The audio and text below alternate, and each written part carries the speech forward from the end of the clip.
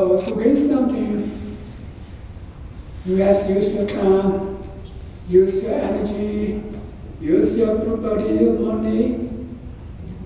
After you gain this, the one you want, you have to worry about it.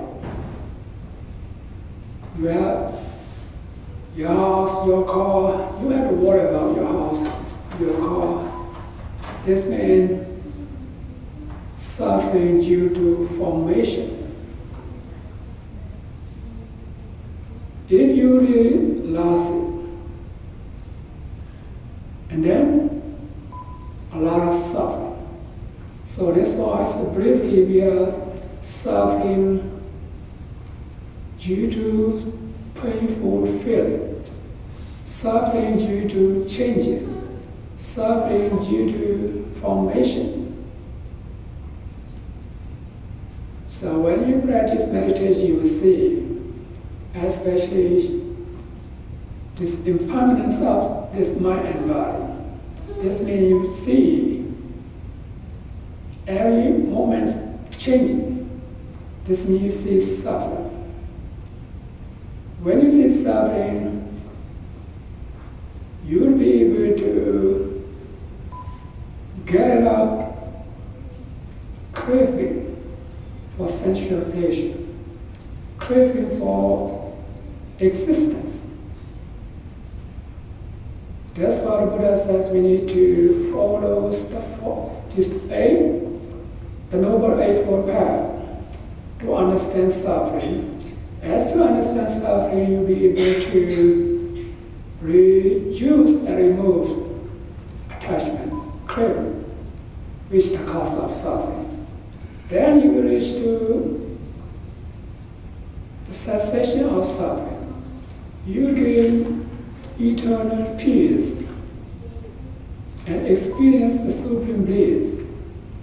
So we need to follow the Buddha's teaching. It's the first sermon of the Buddha.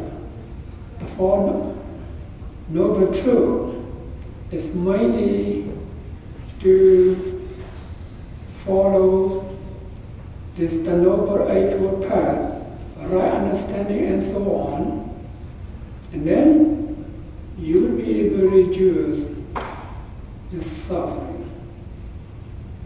If you practice meditation, you will gain this is the first stage of enlightenment, and then second, third, fourth. When you get first stage of enlightenment, you will overcome all kinds of suffering. No more rebirth.